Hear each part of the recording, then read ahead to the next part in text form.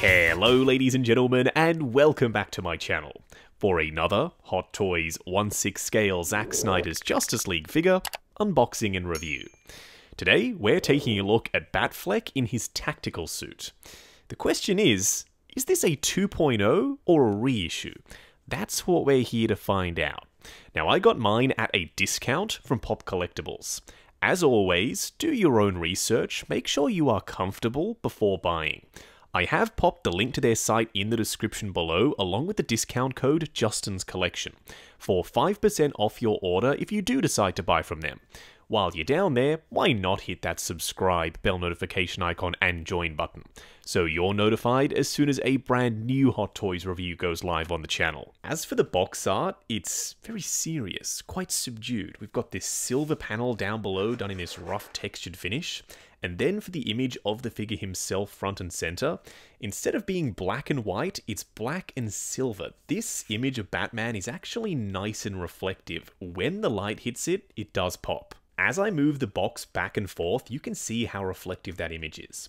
On the side of the box, Batfleck's logo, which is raised, you can feel the edges, it's textural. Then down below, the Justice League symbol. Whereas around the back, we also have the Justice League symbol, that cracked image that we saw when they announced Zack Snyder's Justice League, like the teaser picture. And then over the top of that, warnings and legal information. Underneath this slipcover, an open window showcasing the figure and the accessories inside. On the side of the box, another Batman logo, then around the back, another image of Batfleck. This time though, it's two-tone, it's silver and black with all of these little bits and pieces and panel lines going over the top. I'm pretty sure that's not the figure himself though, because he does have a very intense head turn going on. This figure's got a fixed neck cowl, it can still move, it can't quite get to that extreme of a head turn, at least I don't think it can. Not without looking all kinds of goofy and the cowl, tab, and everything else being out of alignment. Like I said in the intro, I am pretty darn curious to find out if this is a reissue or a 2.0. What have they changed for this version? And why did they decide to release the tactical suit again?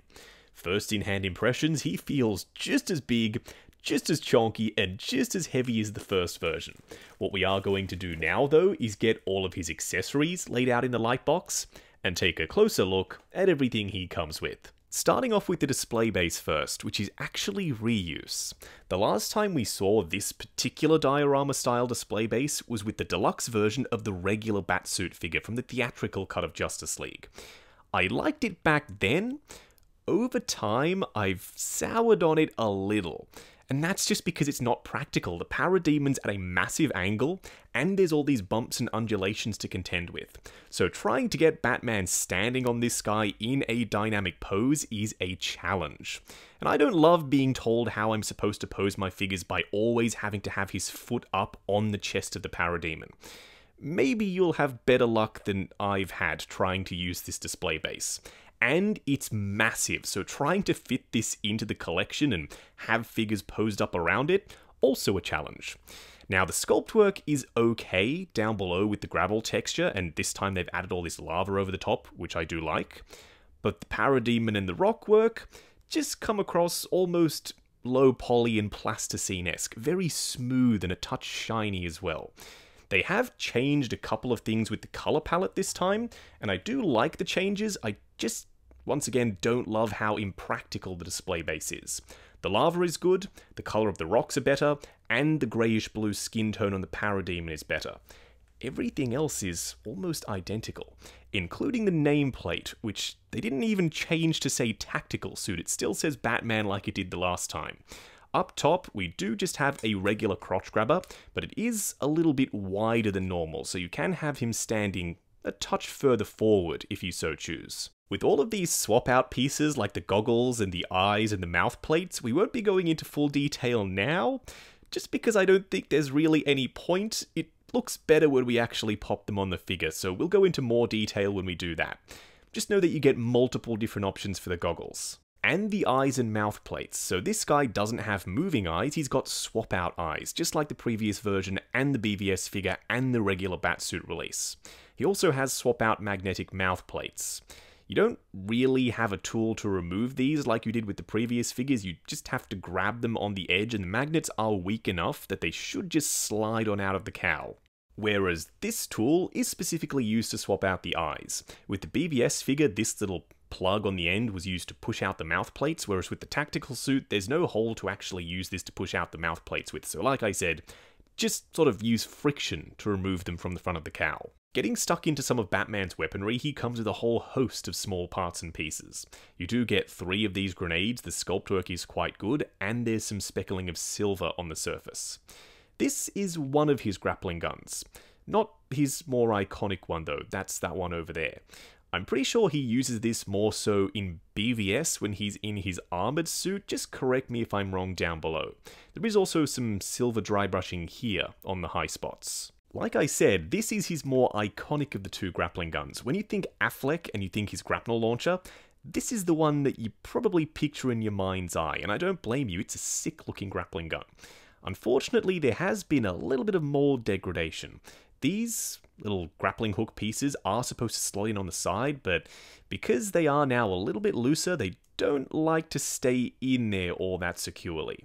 You could always just add a touch of blue tack in there and maybe they'll stay in place. It's just that I don't really like to have to do that. I would have appreciated them tightening stuff up so that these things don't fall out all the time. Also, compared to last time, they've ditched all of the extra silver dry brushing, which is just a very strange choice. It added so much more surface detail and made this thing look way more realistic. At the very least, you still retain these swap-out little hooks that you can plug into the front of the grapnel gun. This one is mid-firing, I suppose, whereas this one has actually already ejected from the gun, but it is more dynamic, how it twists and turns the way it does. And the cable is real metal. The one thing that I would have liked to have seen them add as this grappling hook goes flying, like I said, mold degradation, would have been a posable version of these grapnel lines.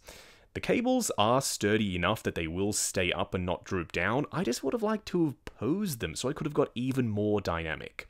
This one, significantly longer, and now the grappling hook itself is closed. You do get 3 batarangs in total.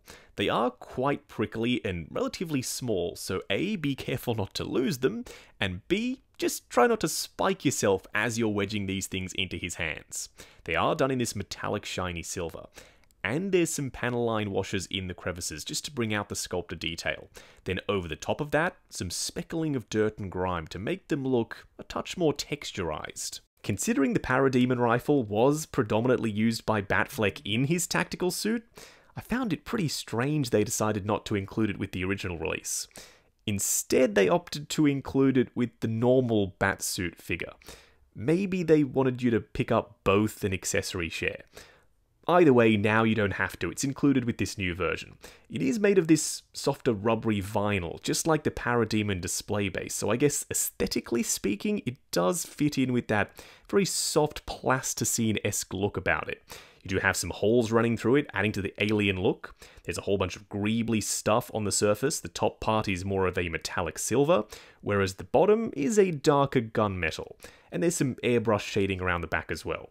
You do have some orange metallic pinstripe detail and some metallic blue, both darker and lighter. This is kinda tricky to get into his hand, especially with this trigger that sticks out. But because it is so soft, I don't have any fears of this breaking off in his hand. And lastly, hands, ranging from open palm hands to closed fists already installed on him, trigger finger hands, as well as one batarang holding hand. I have never had an issue with the detail on these Batfleck hands. They genuinely look like leather gloves. You've got the hand wraps down below with the leather grain texture, the wrinkling and buckling and bunching of what would be his leather gloves over the top of his hands, and the brass knuckles. This time though, the hands are darker and the brass knuckles are brighter, so they do stand out more than they did originally. What we are going to do now though is get Batman himself out here. Standing straight up and down in the light box, no crazy poses or accessories or anything like that. I'm pretty sure this is going to be to nobody's surprise when I say this. He's kinda great, but he isn't perfect. Now there's one thing that I was hoping they would fix from the original. Back in the day, people thought that he looked stumpy, so they were switching out the ankle extenders for longer ones. I didn't see it back then, but I sure as shit see it now. Yeah, he is kinda stumpy. Hot Toys decided not to use longer ankle extenders, so they stuck with the shorter ones. So his proportions do remain odd. In a dynamic pose though, it's a non-issue. It's just when he's standing there that it jumps out at you. They changed the cape, for the worse, it seems. More on that in just a second. The body is the same, the outfit is the same, the paint applications though are different. They have hit the armor with a metallic silver, and they've put a bunch of silver dry brushing on the cowl. I'm not sure why, I think I like it. Overall, similar, yet also significantly different. Up close and personal, kicking things off with Batman's cowl. I don't quite know specifically why this cowl vibes with me as much as it does. I just like the busyness, I guess. There's all this extra line work up top, you've got the vent work, you've got the carbon fiber sections, and some extra armor plating, like down here with the gold. This time round though, they've taken it a step further. They've added so much silver dry brushing, so all of the detail just stands out way more than it did originally. One thing though that I wish they did change was this gold section is actually supposed to slot in behind this chest plate. You're only supposed to see these little sticky outy pieces on the side, not this middle section. Unfortunately, the chest plate is glued down to the undersuit, so you can't slot this in behind it, which is, like I said, the accurate way of having the tactical suit displayed. And it sits over the top of the chest symbol, unless you have his head looking up in perpetuity, which I just don't want to do. A lot of people also don't like the shape of the cowl, how it pinches in at the neck looking quite thin, and how the ears flare out on the sides. That's actually one of the things I like most about this cowl. It looks very sleek, yet still menacing at the same time. Now the likeness is very strong. I can see Ben Affleck from pretty much every angle. I just wish the eyes weren't looking as dead as they do. Not to worry though, he does come with some goggles if you want to cover up his eyes. To install the goggles, you want to remove these side pieces, and the best way I've found to do it is to wedge your thumbnail in around the front rather than the back, because there is a little divot for you to slide your fingernail into, and then you can remove these side pieces. So much better. Now we've lost those bored looking eyes. With the goggles down, this dude looks properly mean. He's about to kick some serious ass. If the goggles down look isn't your thing, you can always put them up. You know what? Also a pretty solid option, if you can get around those bored looking eyes. I can't, so I'm going to go with goggles down. Now we do have 3 different eye positions in total, and 3 different mouth plates, so we may as well do some rapid fire switch outs. Eyes looking forward, he's about to say something. His mouth is parted, you can see his teeth on the inside, very well painted, and the likeness is still quite strong to Affleck, with that little mole on the side. Still that same talking mouth plate, this time with his eyes looking off to the left, which does also mitigate the bored look, so if you didn't want to go with the goggles down, you can always put them up and have him looking either left or right. Speaking of looking to the right, now he is. I do want to stress that he doesn't have moving eyes. You literally have to remove the cowl, take out the eye plate with the eyes painted in the different positions, and then pop the new ones in. They do include a tool that's supposed to make that easier for you. I find that the best way to do it though is just to use your fingers. You can use the tool if you want to, just to loosen them up a little and then pull them out with your fingers, but the tool itself isn't all that grippy. You'll see what I mean when you get your copy. They've also added a touch of gold in the corner of the goggles, whereas with the previous version, that just wasn't there. Last switch out. This is the angry mouth plate. I reckon this one bears the least resemblance to Affleck. The other two, the likeness was quite strong. This one's slightly weaker. Still passable, yet not quite perfect for me personally. Funnily enough, the angry mouth plate actually mitigates the bored eye look with the eyes facing forward. I still don't think I'm going to use the angry mouth plate on my figure. Like I said, the likeness isn't perfect.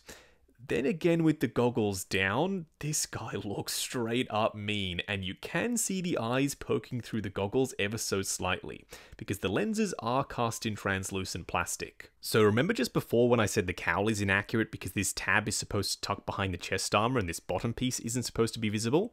It still is, but you can kind of fix it.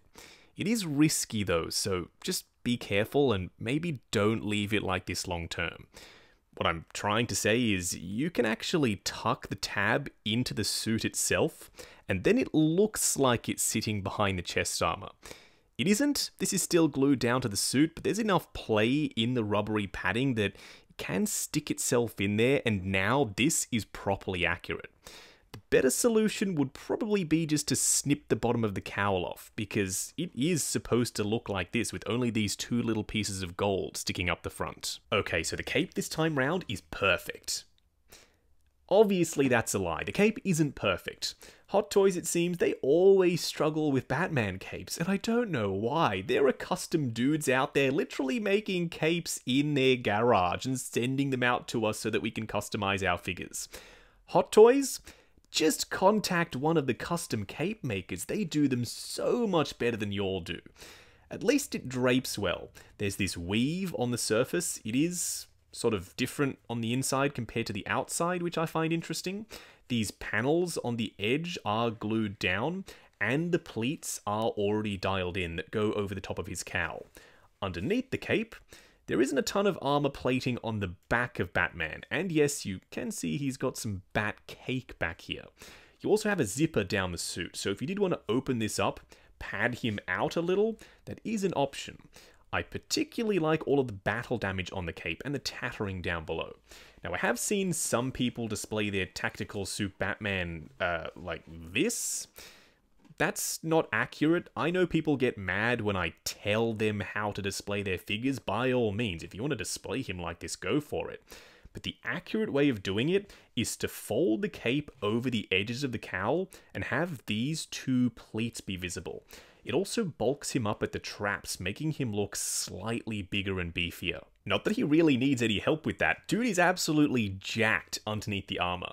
And speaking of underneath the armor, he does have his regular Batsuit on, because in the film it's supposed to just be the normal Batsuit with all of this stuff just tacked on over the top.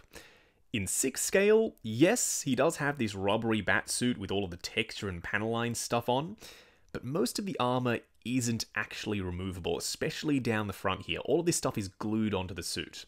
Whereas this piece, the gauntlets, the thigh covers, the knee pads, all of that stuff is removable. You still can't take everything off and just have him in his normal Batsuit, unfortunately. That would have been a really cool option for a DX version of this guy. They decided to keep it the same, and I understand. This time, though, they have changed the color palette. Last time, the armor was just this matte grey, and the bat symbol just blended in with everything. This time, absolutely not the case. They've hit it with this bright silver, and then over the top of that, they put a wash in all the crevices. So the texture pops more, the battle damage just stands out way better, and even these little rivets are so much more visible. I know it's not quite movie accurate to have this as shiny as it is. I don't even care. I love the way this looks with the new bright shiny silver paint job.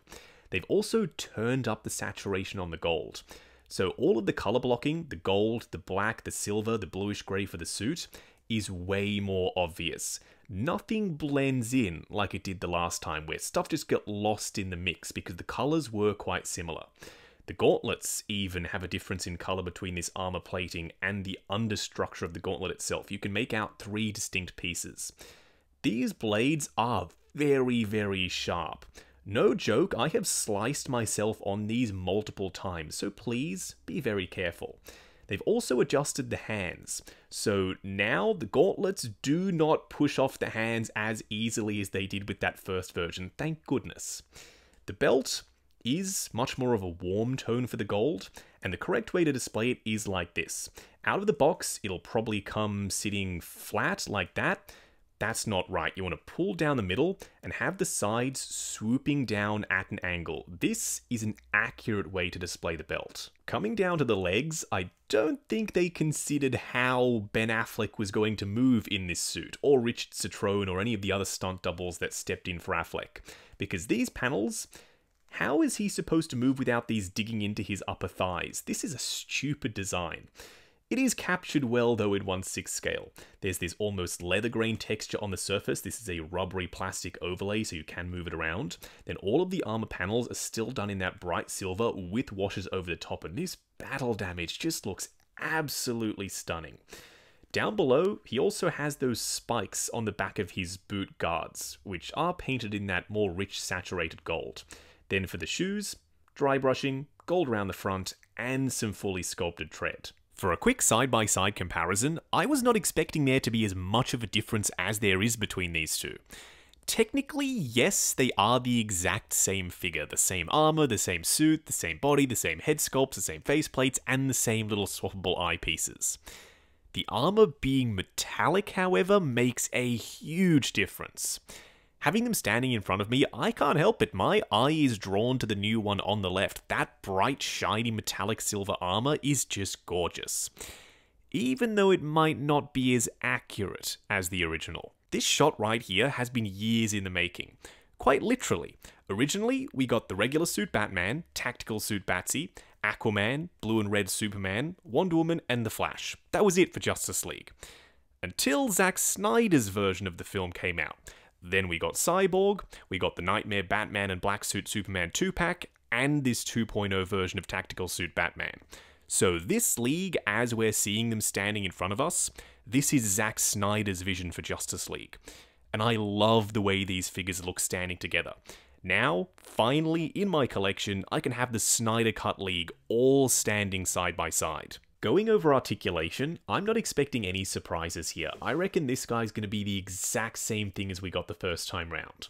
Starting off with the cowl, there is a double ball peg up underneath, looking forward to there, looking up to there, swivel and pivot side to side. The arms will go up to there. This shoulder pad bicep thing is supposed to sit over the top of this strap when you move it up, and it is free floating, so it should move out of your way. Going forward, also on ratchets, butterfly joint at the shoulder that hinges up and down, swivel at the bicep, ratcheted double bend at the elbow, getting you to about 90 as this piece collides with the strap on the gauntlet. Then for the wrist peg, it's a ratcheted hinge and swivel. For the torso, these armor plates will limit range of motion. Crunching forward to there, it's ratcheted, but I'm really fighting it. These armor plates and the padding are definitely doing their thing.